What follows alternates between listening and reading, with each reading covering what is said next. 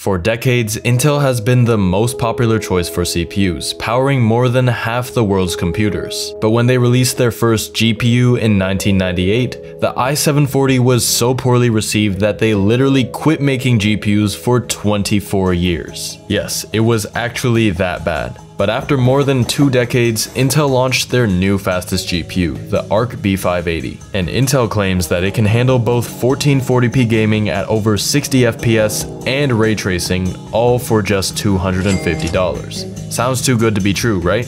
Well, there's only one way to find out. To see if the ARC B580 really lives up to Intel's claims, I decided to buy it with my own money. Surprisingly, I managed to get it for its retail price of just $249 US. But you might be wondering why it took me so long to actually get my hands on it, especially since the B580 was released back in December of last year. Well, only weeks after release, the B580 ran into serious issues. When paired with weaker CPUs, even as strong as the Ryzen 7600 Non-X, performance was abysmal. When you pair both GPUs in the exact same game but with an older CPU, the B580 gets absolutely destroyed. There was actually a title where even the 7600 caused a slight dip in the 1% lows. And that completely defeats the purpose of a budget GPU, because if you need an expensive CPU just to make it usable, what's the point? 4 months later, with new drivers, I'm hoping they fix things, because if they have, this might be the best GPU under $300. Well, at least until you consider the used market, but we'll talk about that later. First, I wanted to see if Intel's fastest GPU can actually deliver the 1440p 60 FPS experience they promised. So to put Intel's claims to the test, I tried 10 different games at 1440p to see if the ARC B580 could prove itself as a true 1440p graphics card.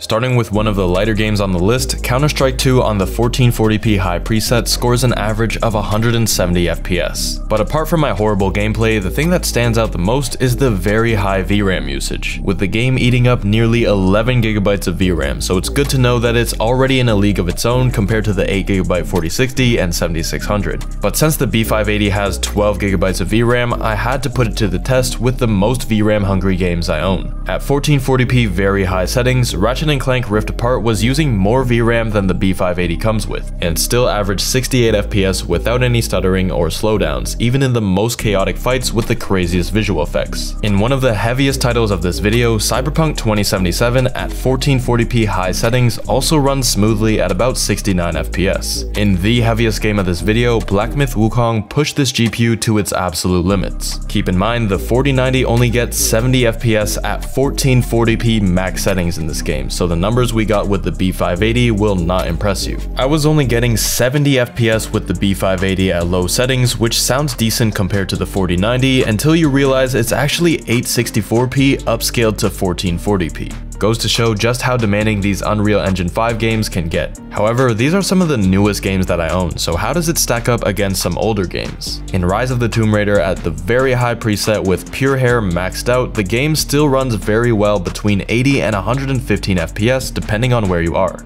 At the high preset, Shadow of the Tomb Raider ran smoothly at 105 FPS at high settings, only dropping to 90 FPS on the highest preset. In cutscenes, close-ups, and just less demanding areas in general though, you can expect really smooth performance at around 100 FPS even on the highest settings. At 1440p high, Control ran around 70 FPS. In Fragpunk, the newest game in this video, it ran at 100 FPS at native 1440p high. Elden Ring, my most played game in the last week, performed perfectly at 1440p max settings, staying at 60 FPS with minimal power usage, making it a perfect choice for this game. But that's where the good news ends, because I ran into some pretty big problems in this very last game, which was coincidentally the first game I tried playing on the B580. In Uncharted 4, the FPS was actually really solid for the price, between 80 and 90, but as you could probably tell, the recording looked completely unwatchable. Luckily, just disabling hags in my graphics settings fixed that, but there were still problems that you will not see in the recording. Every 30 seconds, my second screen would flash white, and my main monitor had strange black squares, similar to the black squares that you'll see with a dying GPU. Strangely, this only happened in-game. It seemed like once the GPU was under a certain amount of stress, both my screens just start freaking out. So I thought maybe the newest drivers were just bad. And for once, I was right about something, because rolling back to the second latest driver fixed all my problems instantly. And as you saw just now, most of the games I tested in 1440p went very smoothly on these drivers. So for the the most part, it seems that Intel wasn't lying about the 1440p performance, but what about the ray tracing? Intel made some bold claims about the ray tracing capabilities of their flagship GPU, so it would be a crime to not talk about that next. But if we learned anything from NVIDIA's 4 generations of RTX cards, it's that ray tracing performance will almost always be a disappointment.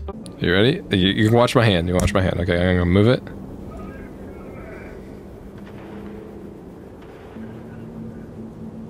That's what we're seeing. So will Intel be any better, or will they let us down too? Let's start with a lighter example of ray tracing with Shadow of the Tomb Raider. Ironically, the game only features ray trace shadows, and even then, it still drops our frames by 50% despite the game looking virtually identical to what it was before. But it gets worse, because I forgot to tell you one thing about what Intel said about the RT on this GPU. A huge part of their marketing relies on their version of DLSS Super Resolution, XeSS. And to hit that advertised 1440p ray tracing performance, Intel expects you to run XeSS in performance mode, which means the game is actually rendering at just 720p. So naturally, the rest of the native 1440p benchmarks didn't hold up nearly as well. In Control, with high settings and the lowest ray tracing preset, the ARC can't even reach 50 FPS when we were previously achieving 70 without RT. Although native 1440p ray tracing performance is pretty underwhelming, it's important to remember that the ARC B580 is cheaper than both the 4060 and 7600, both of which were built for 1080p. And when we drop the resolution, Intel's GPU can actually handle ray tracing, and compared to the 4060, the gaming experience you're getting with the B580 will almost always be better. Now at this point, we are all aware that the Intel ARC B580 is a very strong competitor to AMD and NVIDIA's current generation graphics cards. So what if we compare it to something that's already proven itself as the best budget option under $300? And of course, I'm talking about none other than the GTX 1080 Ti. Despite costing only an average price of $170, it's able to keep up and even outperform GPUs like the RTX 3060, RTX 4060, and RX 7600. So is the B580 worth the $80 premium over the 1080 Ti?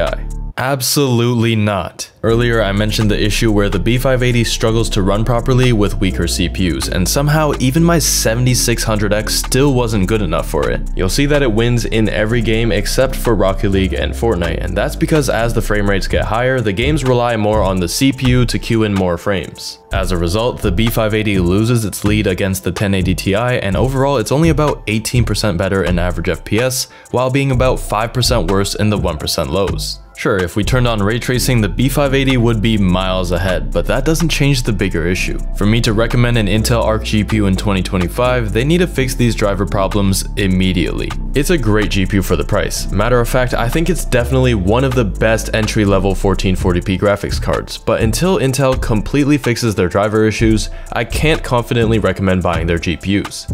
Yet. So for now, you're better off going with NVIDIA or AMD, and maybe even both at the same time. So if you want to see me use both NVIDIA and AMD in the same PC to get 240 FPS in every game, watch this video next.